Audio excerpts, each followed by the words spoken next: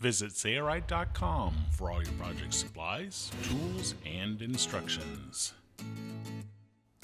Hi, I'm Eric Grant from Sayorite. In this tutorial video, we're going to show you how to make a traditional boxed cushion. This boxed cushion includes a boxing which is seamed at the corners. And if you'd like, you can install piping or without piping. The zipper is on the back side. Let's get started.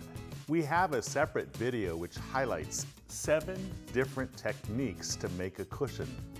It should help you make an educated decision on which approach works best for your desired results.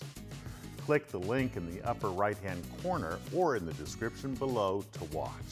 Making a traditional box cushion with seamed corners is the old tried and true method of making cushions.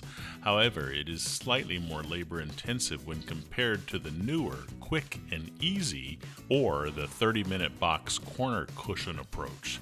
That being said, it has some advantages that the other newer approaches can't achieve. First, piping can be utilized, and second, an irregularly shaped cushion can be made. We'll be using the Sayorite fabric calculator and cutting the plates to size based on it. We're going to use the Sayorite fabric calculator to determine how much materials to buy and how to cut our fabric to size.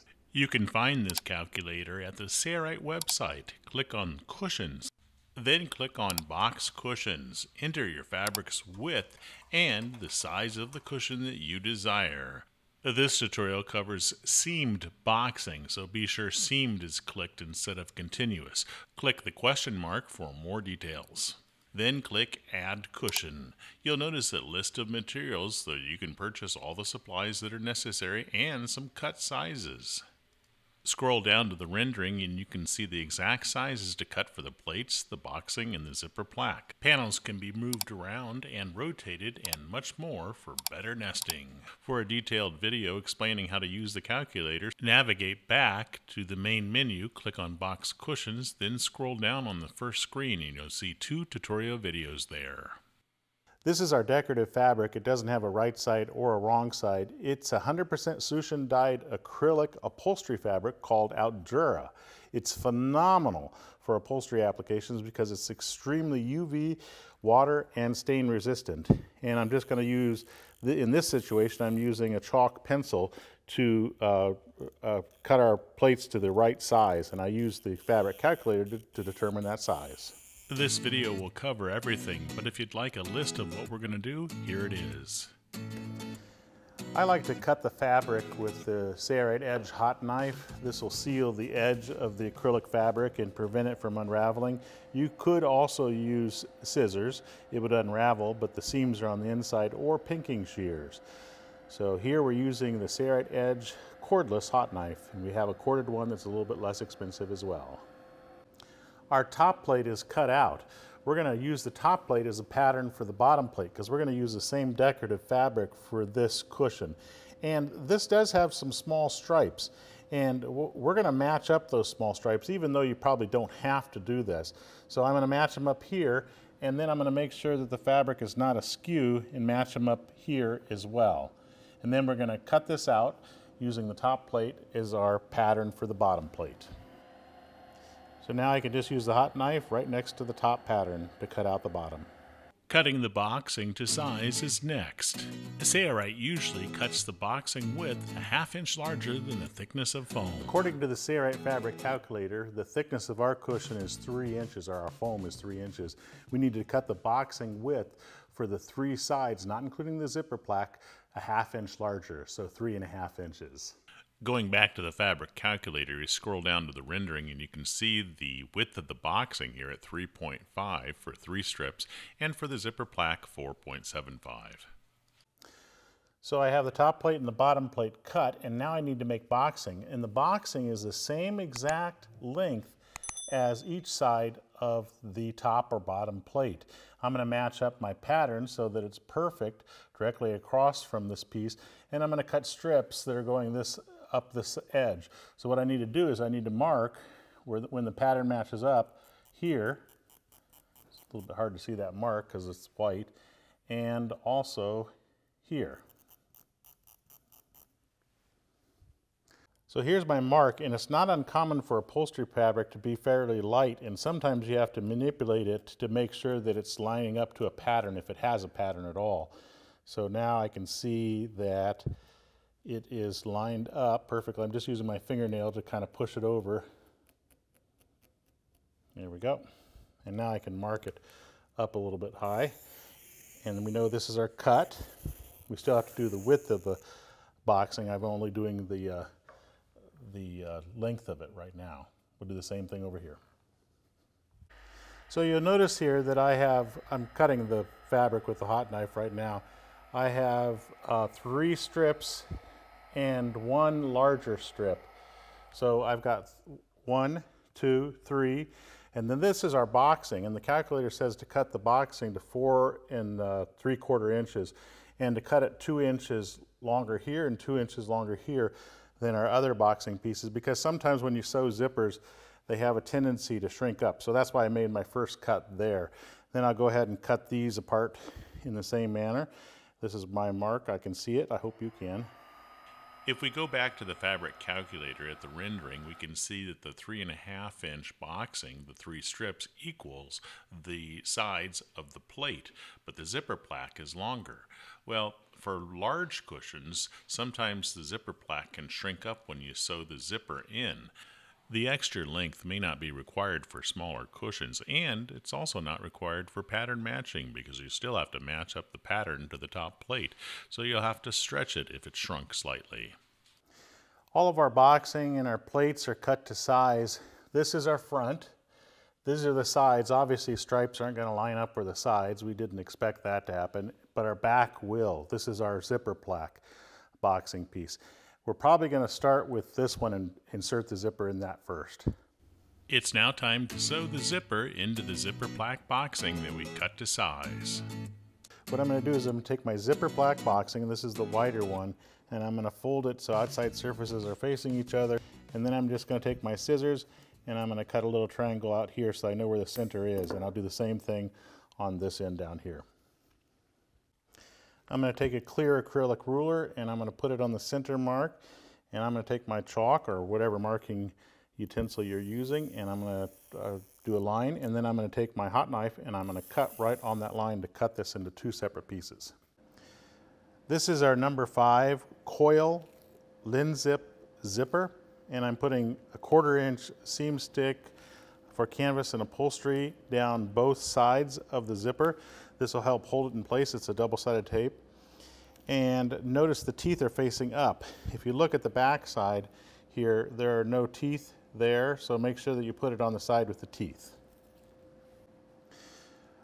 Okay, we're going to take one side off of the double-sided tape, leaving the other side on. This exposes the glue.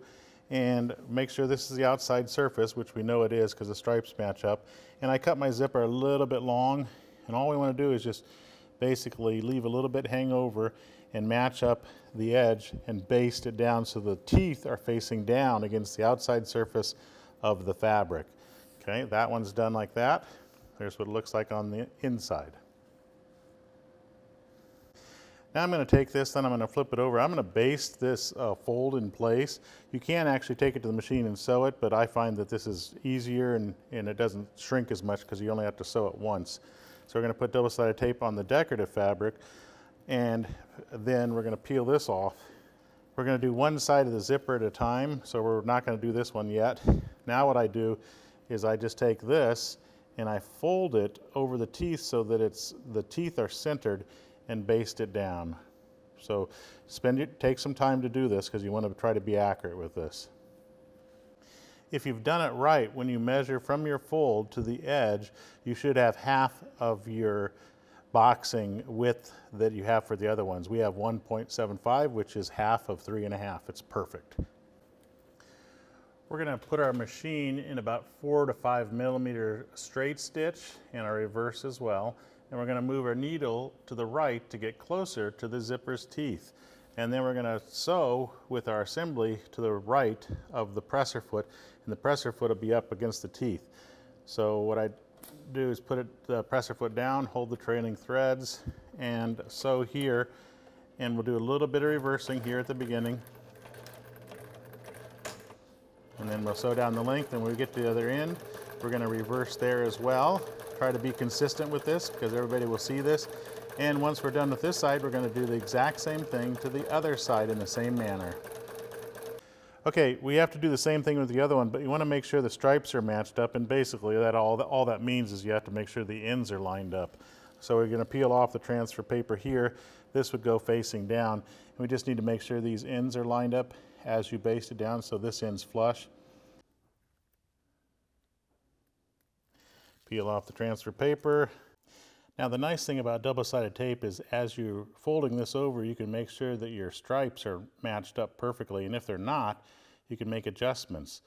You can peel it back up and reapply it, but looks like our stripes are perfect. So we're going to do this down the length, and then we're going to take it to the machine and sew it. Okay, once the zipper plaque is sewn, which it is, we're going to break apart the zipper by just pulling on the ends to about a couple inches, and then we're going to take the slider and we're going to put it onto the end of the zipper and start it evenly. Slider puller is facing up the outside of the fabric. I push it on with this finger until I hear a pop, which I already did, and your slider is installed. I'm going to put the slider someplace in the middle and leave it hanging there. The slider is zipping this direction. So if you'd like, you can put a little pocket on to kind of hide that slider. And what I've done here is I've cut it to the width of the boxing, which is 3.5 inches for us.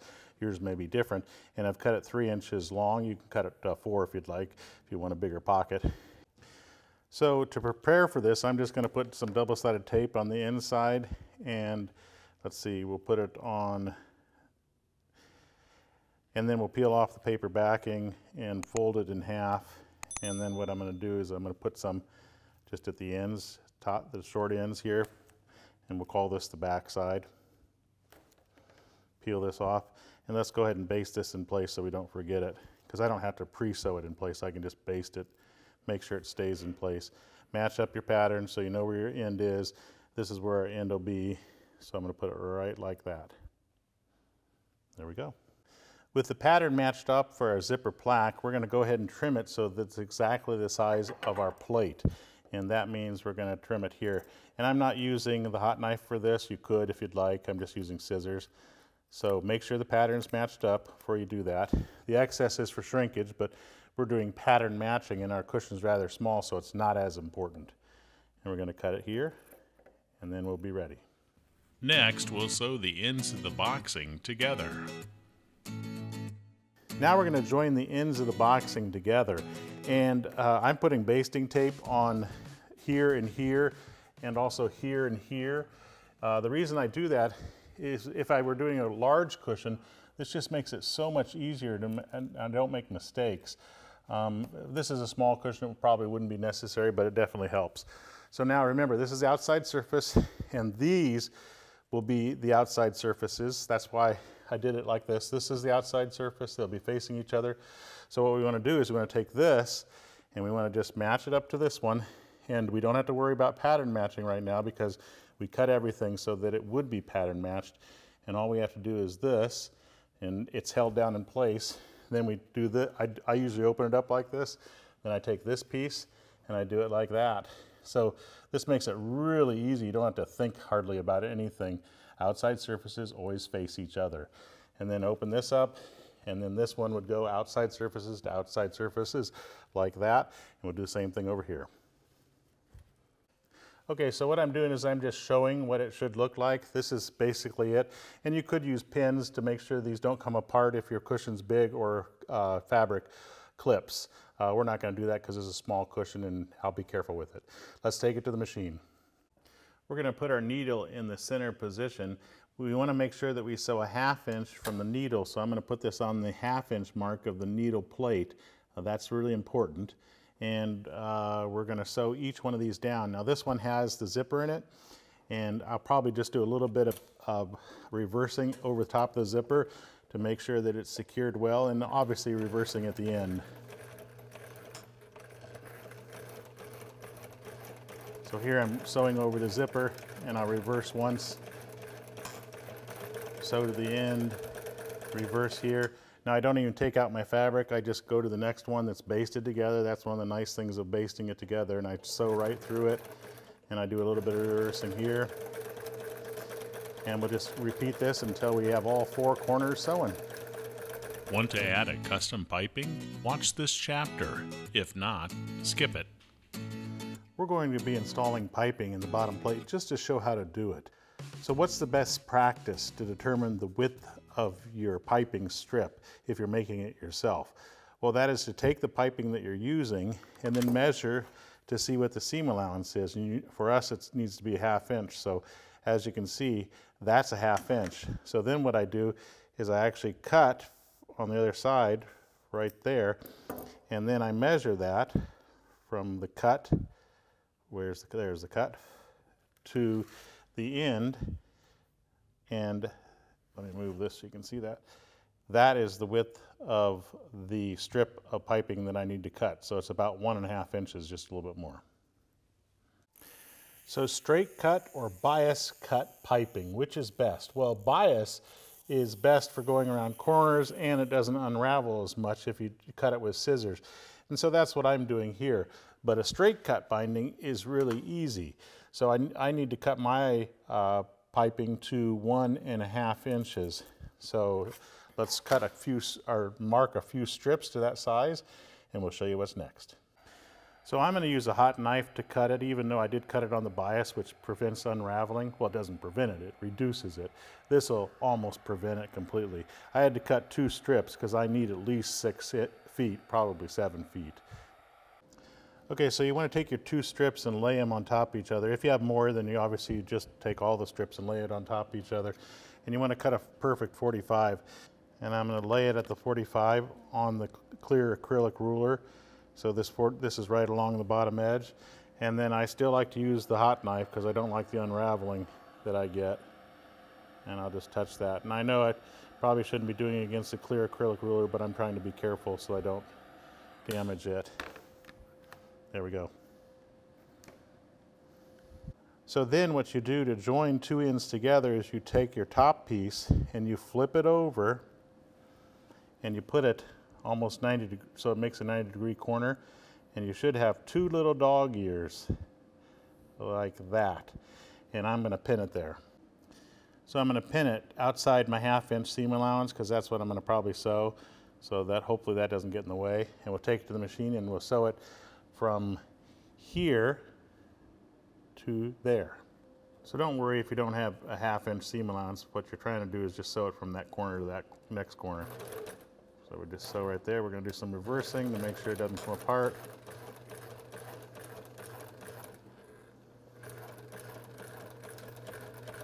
Reversing there. Pull the pin. Let's see what it looks like.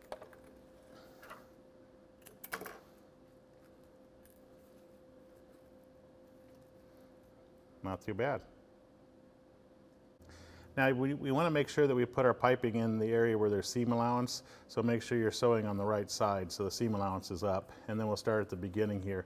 Then I just put the piping in and I fold it over and then feed it through the machine. I don't expect my first inch or so to be nice. I'm just trying to get it started here. And I want to try to keep this folded up neatly as I sew, and no reason to do any reversing. So all I do is I just keep folding it and sewing. So this makes your piping so that you can take it to the cushion and use it appropriately.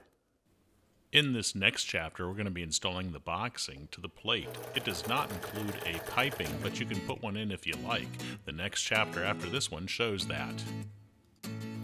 Now, one of the important things about using basting tape on the plates is that you can make sure everything is matched up perfectly before you sew it. So I recommend putting it on all 4 sides of your top plate. That's the one we're starting with. I'm going to peel back the basting tape at one of the corners. This is the corner for our zipper plaque, so we know that it matches up there. I'll just peel this all the way off. And I'm going to make sure that the pattern is matched up here, which should mean that the edges are lined up perfectly. Now, I can't see the pattern on this side, which is unfortunate because the pattern's actually different on the top. So I have to look at the top to see if it's perfectly matched up, because the back side has a little bit of a different pattern on it. So I'll just go ahead and baste all the way to this corner, and then I'll inspect it, and if it's off, I'll make modifications. So now that it's basted down, I can open it up and I can see my pattern is just about perfect. So that one's perfect. Now every time you get to a corner, you want to cut a relief slit going no deeper than your seam allowance, which is a 1/2 inch, and I like to do it right beside that stitch, and that allows that to open up. So watch. So now what you can see happening is that opens. Now there's no pattern matching on the side, so we don't have to worry about that. But let's go ahead and cut all of our corners. You just need to cut one side of the boxing, not both, at each corner, going no deeper than your seam allowance. So right about there. We're going to do that to all the corners. So here we are at the next corner. I just have a slit in there. Now here we got to do some pattern matching, but we can't see it here. We can see it there. It looks like I need to pull a little bit more. You can see that that's not lining up perfectly right there. You can see that white one. So that's easy to fix. That's the beauty of the double-sided tape. So I'm going to peel it up a little bit, and I'm going to pull a little bit on this top plate and baste it down, and then inspect it, and look at that. We got it perfect again. So you can manipulate things just a little bit, as long as you don't manipulate them too much. Okay, you can leave the double-sided tape at the corners, but I like to take it out so that I can butterfly the corners. So I'm actually going to peel it up a little bit here, and I want to be careful that I don't peel it off of my plate. And then I'm going to grab the double-sided tape with my fingernails and peel it out. Okay, now the reason that I do that, and I'll do that at all 4 corners, is let's just start sewing around the perimeter. I've got my magnetic guide at a 1/2 inch, so I'm going to be sewing a 1/2 inch seam allowance. So you can start pretty much anywhere, and let's just sew around. And when I get to this corner, what I'll do is I'll make sure that this fabric is not tucked up in here. I'll pull it kind of out so that I don't sew through that, and I put my finger there so that I'm not sewing that. I'm going to take this that I took out the double-sided tape, and I'm going to butterfly it out like that, so that it rests nicely when the corner is made. And I'll sew it to my seam. I'm in my seam now, and I'll rotate the balance wheel by hand, raising the needle slightly, lift my presser foot, rotate on the buried needle, that's important, pull this assembly around so we can sew down the other side, and tuck the fabric in there. And notice that we're not right at the corner. That's not going to matter. And then we'll sew down this side in the same manner. Okay, so we're going to do that all around the perimeter. In this chapter, we're going to add piping around one of the plates. You could add it to none of the plates or both of the plates if you like. This is our last plate, and this is the assembly. And we have a pattern that has stripes, and the stripes on the other side are different than the stripes on this side. So we have to take this assembly and we have to lay it on top of our last plate, and we have to not look at the stripes on this side but on the outside. So outside surfaces are facing each other, and do they line up? And I can see these don't line up. So I'm going to move this aside, and I'm going to flip this to this side, and then I'm going to take this, outside surfaces are facing each other, but I'm not looking at the pattern on this side because it's different on the outside surface. And does this line up? Yes, it does. So I know that this is the back edge where the zipper is, because that's where this is. This is the outside surface, and we have to put our plate on like this. So I'm going to put a big X with my chalk right here so that I know that that's the backside outside surface, and it matches up perfectly. I'm going to go ahead and put the 1/4 inch seam stick for basting tape around the entire perimeter.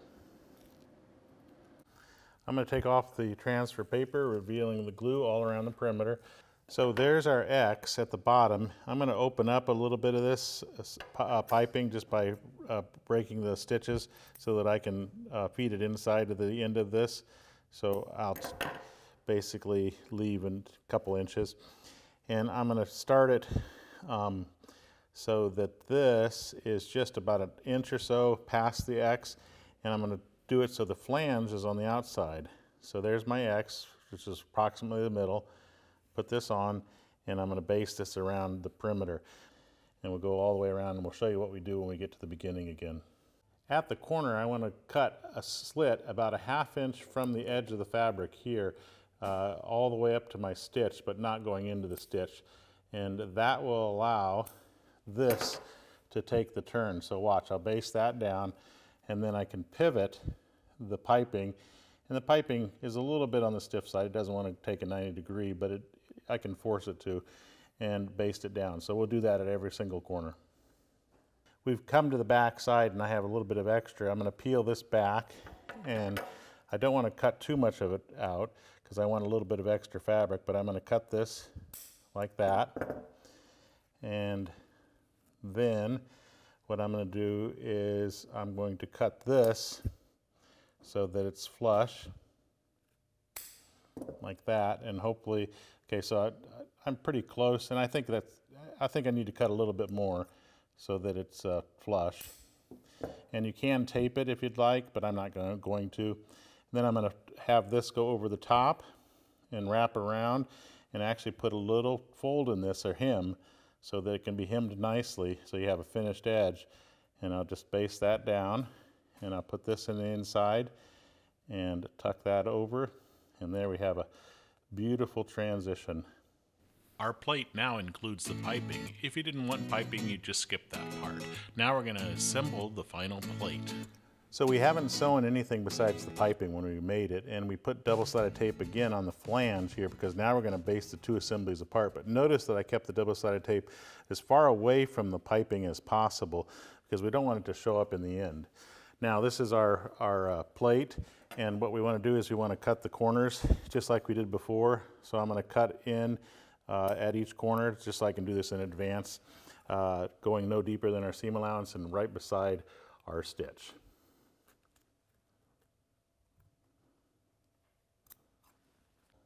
This is the outside surface, and we need to make sure this is the outside surface too. Our seam allowance will be facing up. So, and we know this is the back because this is the middle position.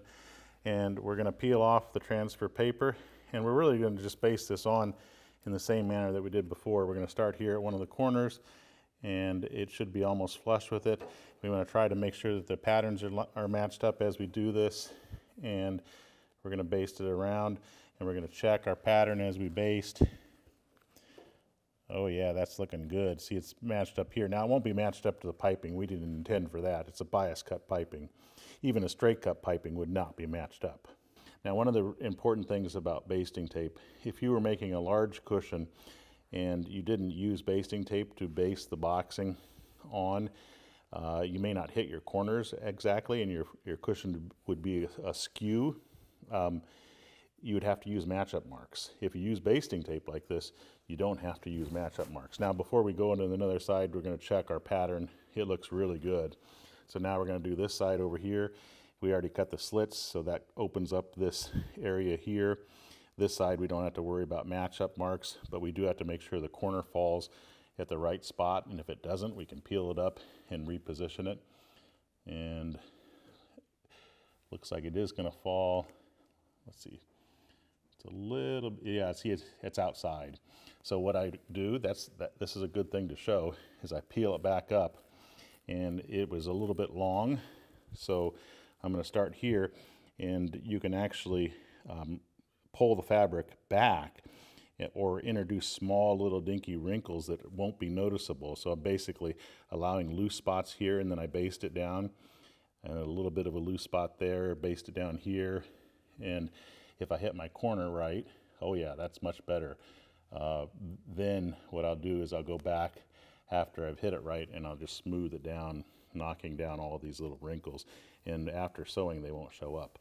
So we're going to go all around the perimeter, just like this. So we have it basted all around the perimeter. One way you can check the back if you want to make sure the stripes are aligned appropriately is to open up the zipper and then take a look at them there. And remember, we don't want to look at the piping, we want to look at our boxing.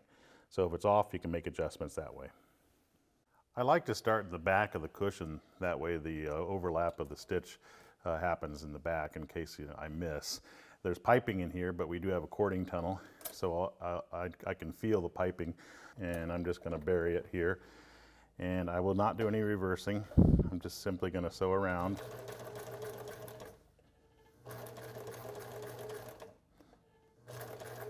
There we're going over that transition in the middle where the piping joins itself.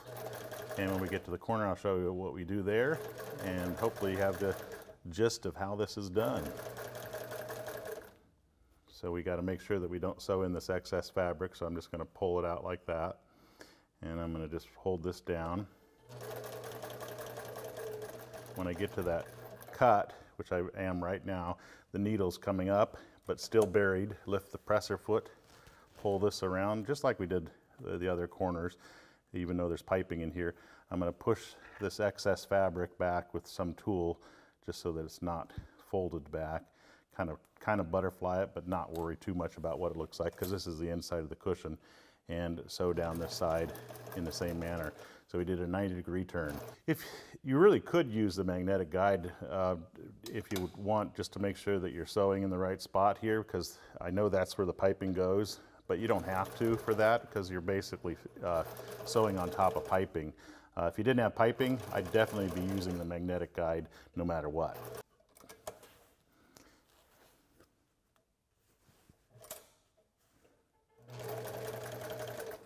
Cutting your foam to size is next, and you'll find your foam at Sailrite. To determine the size of foam for your project, go back to the fabric calculator and look under the list of materials. I've marked my foam to size with a permanent marker, and you can use an electric kitchen knife that you use to carve a turkey for Thanksgiving, or you can use a Sailrite blade foam saw, which makes almost a perfectly vertical cut. We'll start with demonstrating the Sailrite blade foam saw. For this approach, what I do is I usually use the edge of a sacrificial table so that I can hold my blade straight, and I line the line up with the table and put a weight on top.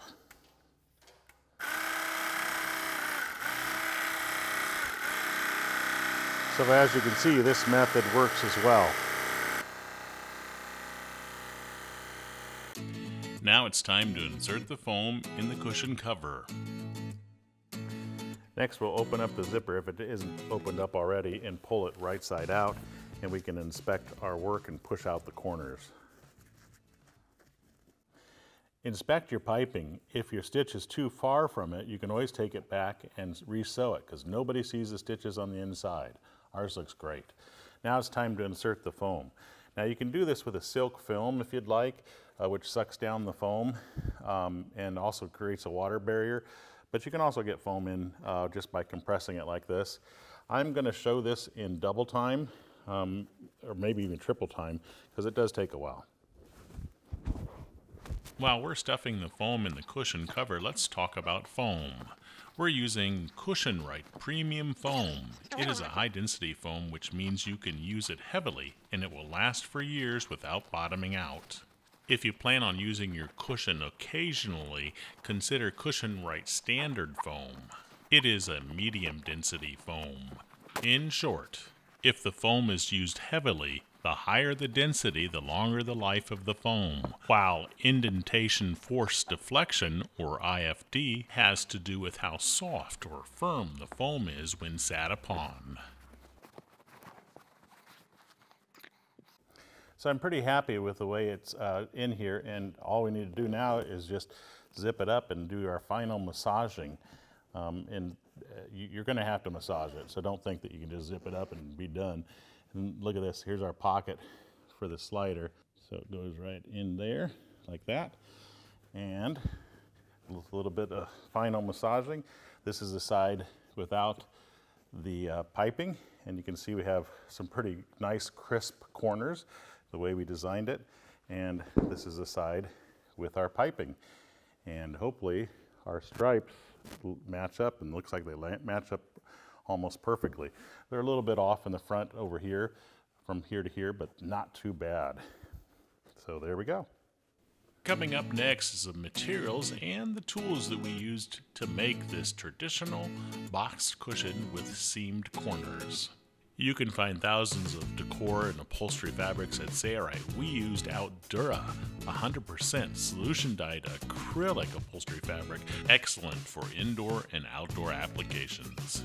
This video is part of a set of 6 tutorials showing different techniques to sew cushions. Click on the playlist to see others. If you have any questions about the materials or the tools that we used, be sure to give us a call or email us. We're glad to help. I'm Eric Grant, and from all of us here at Sayrite, thanks for watching.